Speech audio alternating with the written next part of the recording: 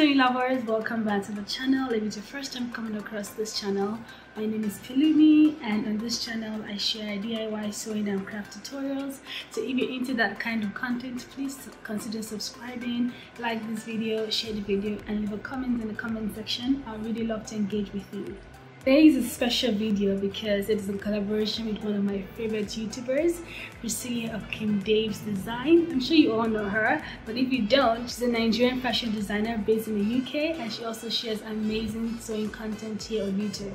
I'm gonna leave details to her channel and Instagram in the description box and on the screen, so do check her out. This video would like to share with you two different ways of upcycling jeans. I'll be sharing with you how to make a simple top using old denim, and Priscilla will also be doing the same on her channel.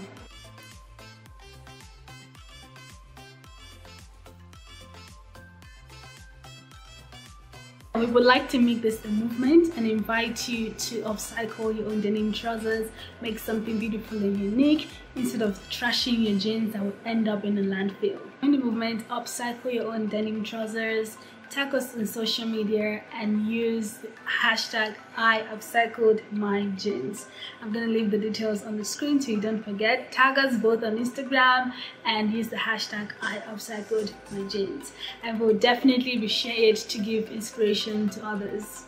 I have also created a Pinterest board to give you inspiration on different ways of us upcycling your jeans, so don't forget to check that out. Follow Priscilla and I on Instagram and our socials, subscribe to the channel, engage with us, and enjoy the process of upcycling your jeans. So without much further ado, let's get right into the video. I hope you enjoy it and find it helpful.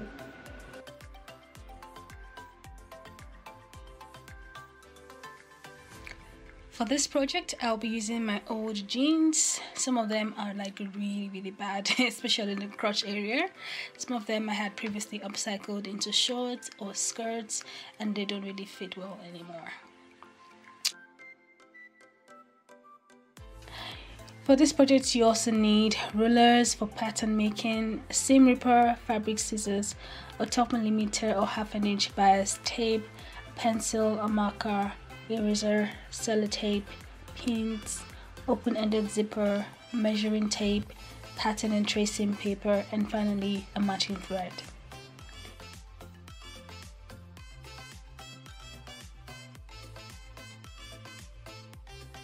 I will be hacking the Azania dress pattern to make this jeans top. The Azania pattern is my first PDF digital pattern that you can purchase on Etsy or on my website.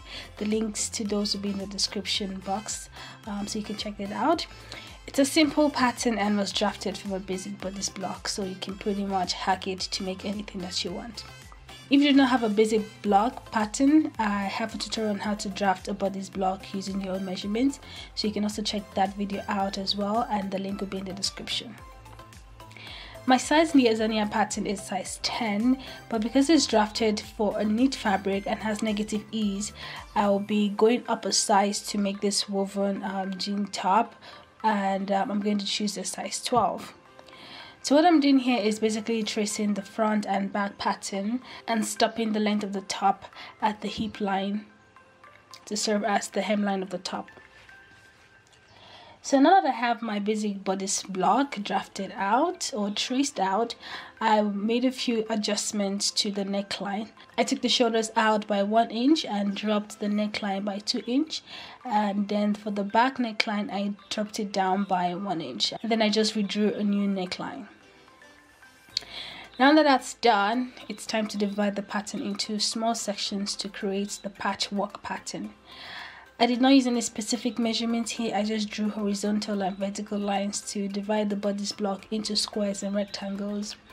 You don't have to follow my pattern. The options are vast. You can make different shapes, rectangles, triangles, even circles, irregular shapes, anything you want. Just let your creativity flow. Something that is absolutely important regardless of the shape that you use or you draw is the labeling the pattern pieces so that you can identify where they belong when it's time to stitch it together on fabric. For example, here I'm labeling the center front, the shoulder points, the side seams, where the hemline is, the direction of the pattern pieces, and finally giving each pattern pieces numbers. So I have 1 to 7 here.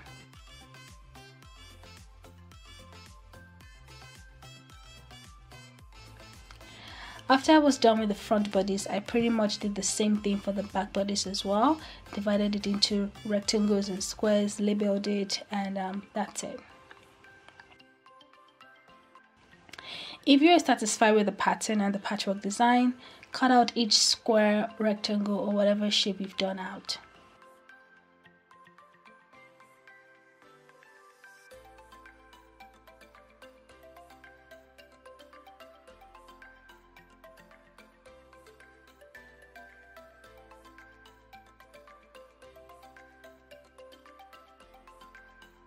To prep the jeans, I cut it open at the crotch. I also removed the thick waistband and also seam ripped the pockets. This is a long process to do for all 4 jeans, but put on some entertainment and enjoy the process. So here are the jeans fabrics ready. I will definitely be using the remaining cutouts like the waistbands and pockets for other projects like stuffing things with them, because nothing goes to waste here. So what you're basically going to do is find parts of the jeans that fit your pattern pieces. You're going to cut 2 of each pattern piece, and I'm just starting here with the front neckline piece, and then adding half an inch seam allowance to any part that is going to be joined to another fabric piece, such as the center front, the center back, the side seam, the top and bottom of the piece, as well as the hemline. Because the Azania pattern comes with seam allowance on the side and on the center back, I did not add seam allowance to the side seams of the pieces that included the side seams. You also want to make sure you're keeping track of the pieces as you cut them out. So here are all my pattern pieces for the front and the back ready to be joined.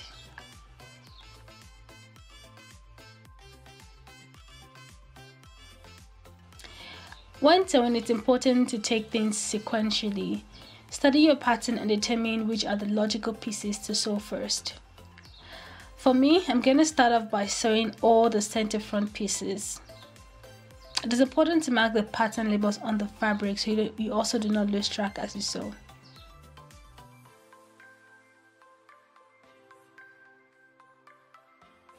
Also, I'm going to finish sewing the front before moving on to sewing the back so that I don't mix things up. I keep on repeating not mixing things up because you really want everything to fit where it's supposed to. Okay, now let's begin sewing.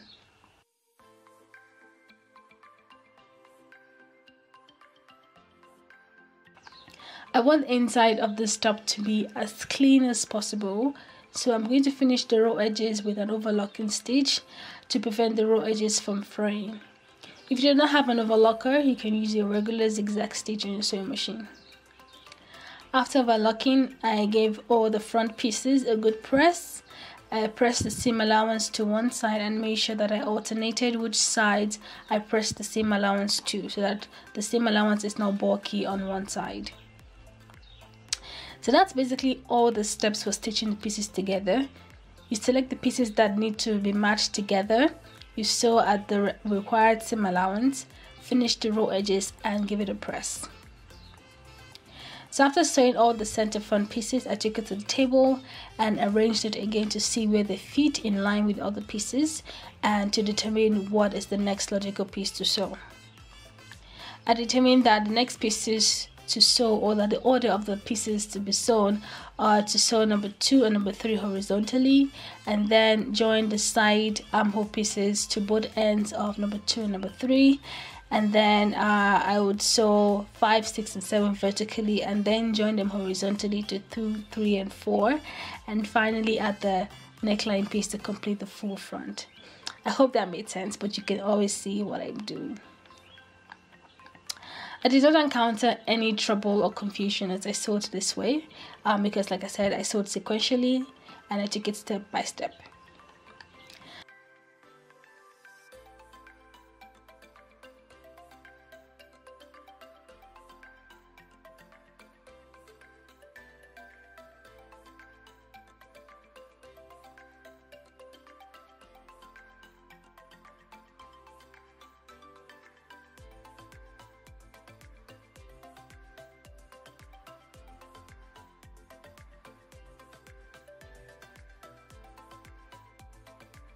After completing the front, I moved on to sewing the back the same way I did the front, except that I did not sew up the center back seam because that's where the zipper will be fixed.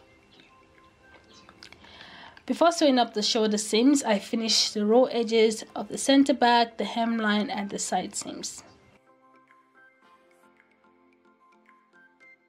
After doing that, after finishing the raw edges, then place the back pieces on the front bodies right sides together. Pin at the shoulder as well as the side seams and sew at 1/2 inch seam allowance.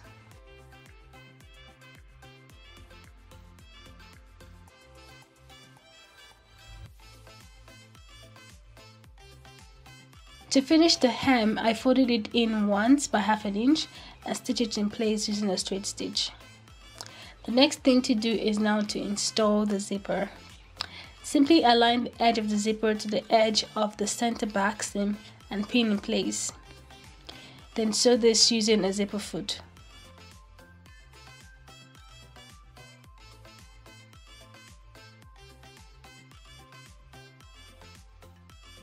After sewing the zipper foot, it's time to finish the raw edges of the neckline as well as the armhole. And to do this, I'll be making use of bias tape. Starting from one end of the center back, place the right side of the bias tape on the right side of the top and leave about 1 inch of the bias tape hanging out of the edge, and then wrap the end around the zipper. Then pin the bias tape along the rest of the neckline and sew in place using the fold line of the bias tape as a guide.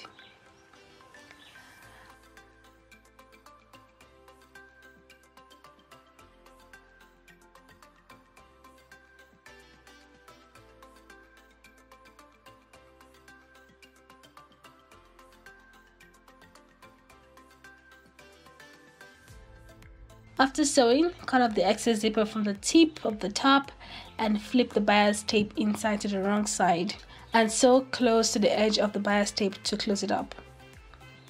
And that's how you use the bias tape to finish raw edges.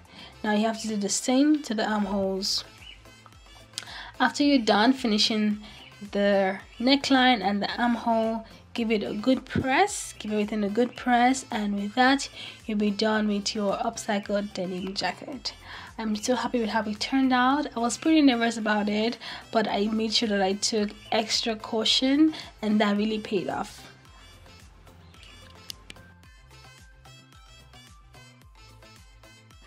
So that's it, guys. The upcycled denim top is done, and I have also styled it with a jewelry neck piece, a blazer top, and jeans, just to show you that it shouldn't, when you upcycle your jeans, it shouldn't become a trash houseware. You can definitely wear it to work, make it look fancy and nice. Yeah, and that is it.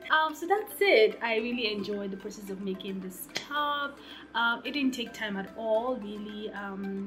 I would say it probably took me about 6 hours. If I eliminate the recording time and all the downtimes, it probably took me even less than 6 hours. It's really a simple project to make. Just make sure you don't lose track of your pieces. Make sure you're sewing in a sequential order, in a way that you won't be confused and, you know, miss your pieces. But otherwise, it's actually a very simple project. So don't forget to share your creations with Priscilla and I using the hashtag #upcycledmyjeans on Instagram. We would really love to see you join the movement and upcycle your jeans instead of making it go to waste and end up in a landfill or something. So yeah, thank you so much for watching this video, and I'll see you in the next one. Bye, guys. So yeah, like this video, share the video, and subscribe, and I'll see you in the next one. Bye.